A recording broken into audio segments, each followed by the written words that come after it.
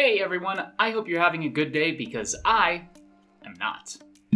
Okay, it's not actually that bad. Like, you've seen the title. We're not going to discuss anything world-ending or overly nihilistic. Just a little something for comedic hyperbole's sake, right? And maybe also to make me a little bit more loose and comfortable on camera, okay?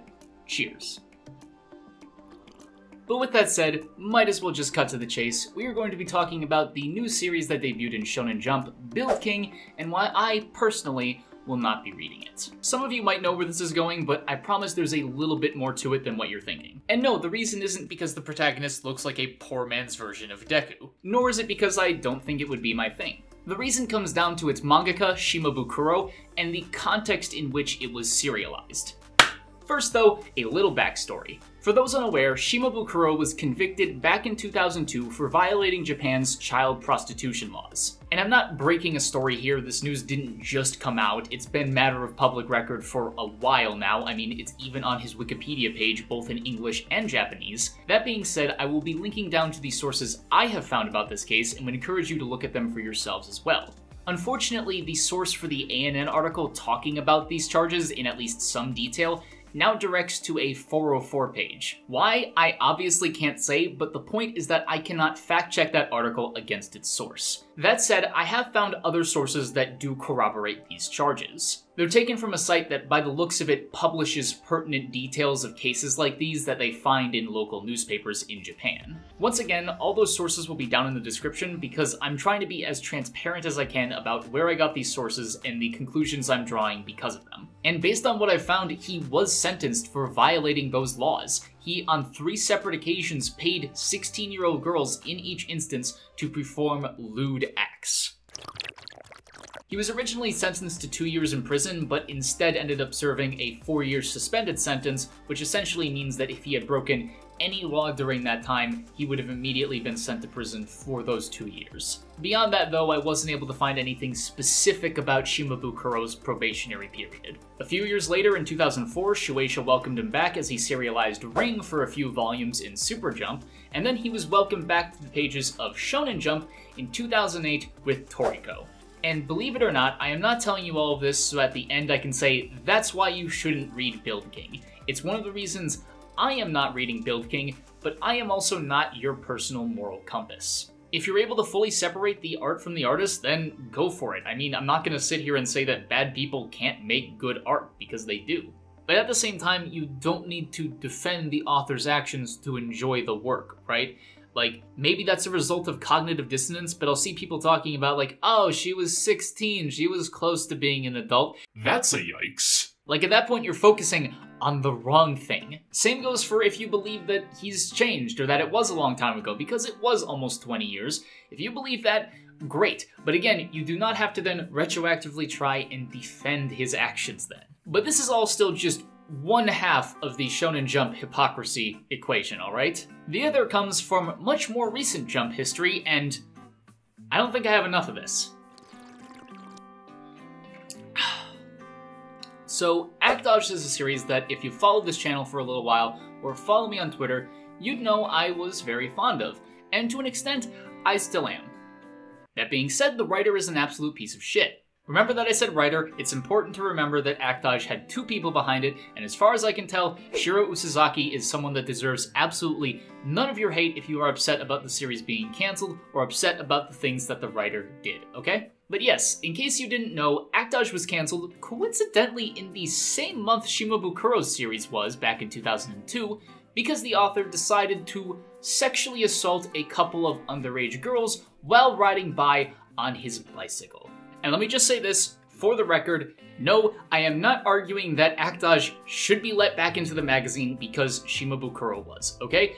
Let's cut that head off right here. That is not what I'm getting at. No, instead, I just think it's massively hypocritical for Jump to cancel ACTDodged, rightly so, but cite it as almost a moral obligation to do so, and then 4 months later, bring back a mangaka who has had previous controversies in a similar area. And you might be thinking, because I have seen some of it online, not a ton, but some, that, oh, what Matsuki did is so much worse than what Shimabukuro did, right? And to that I say, stop power scaling sex crimes. Because the more you try to get into the weeds on this, the more you're losing the point. Because again, my issue is not solely with Shimabukuro being given a new series. It's just the optics of it all. That 4 months after Actaj's cancellation, Jump went, what should we put in the magazine? Maybe one of our promising one-shots that have been doing well. Maybe any of the young blood or talent. And they went, nah, let's pick one of the potential 3 from this circle that has a past controversy, right? That's what I'm getting at. Even if it was almost 20 years ago, even if you believe up and down that Shimabukuro has been clean since and he has had a perfect character record, why would you serialize a mangaka that still has a controversy related to why you canceled your previous series? So that's about where I'm at right now. And it just looks like even worse, at least personally in my opinion, that you let somebody like this back into the magazine before you let Usazaki, right? The artist of Actaj, like the second most affected person after like the victims and their families. And if she's not ready, that's fine. But again, there are so many other potential mangaka and series that you could have chosen. So why?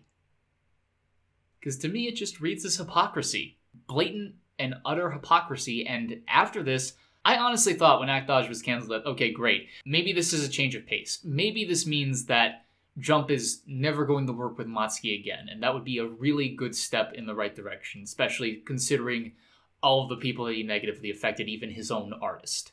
But now I don't know. I genuinely don't know if in 5 or even 10 years, if they'd be like, yeah, we'll welcome him back.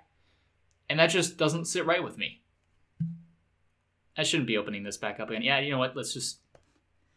We're almost done. We're almost done. I don't think I'm going to need any more of the unfiltering. But I suppose this again brings it back around to why I'm personally not reading Build King. I'm not reading it because as of right now, that's really the only way I can voice my dissatisfaction with this decision. And I'm fully aware that me making this video and putting it out on YouTube will not in any measurable way influence the success or failure of Build King. There's no way I have any amount of sway over Japanese public opinion and sales of the series. So while I would encourage you to consider what I've talked about in this video before starting Build King, ultimately that decision is your own.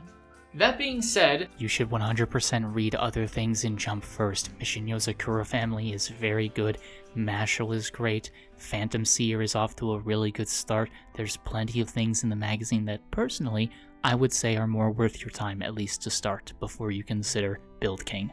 Personally, I'm just biding my time waiting for the serialization of Ao no Hako, check out my video if you haven't seen it, My Little Mars, and even Sakamoto Days, which is coming out when this video should be going up, looks really fun. So while I am disappointed in Jump's decision to serialize Build King this soon after the Actaj incident, and especially before Usazaki is back in the magazine, there are still plenty of series and mangaka in Jump that deserve both your and my support.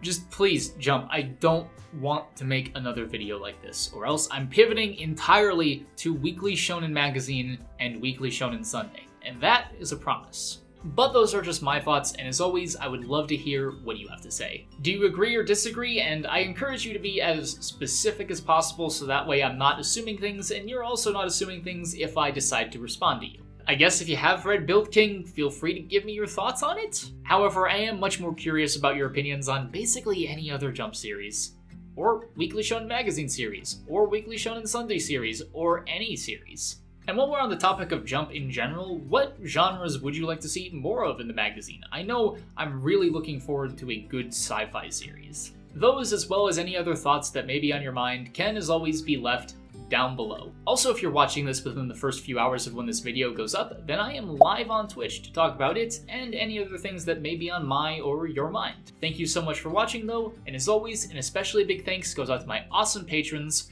OverjoyedSoup, MVPino, Karjose, and everyone else whose support helps make videos like these possible. Links to that Patreon if you'd like to join them, my shirts, and everything else are either down below or on the screen right now. You can also follow me on Twitch or Twitter. Thank you so much for watching, and as always, I will see you guys next time.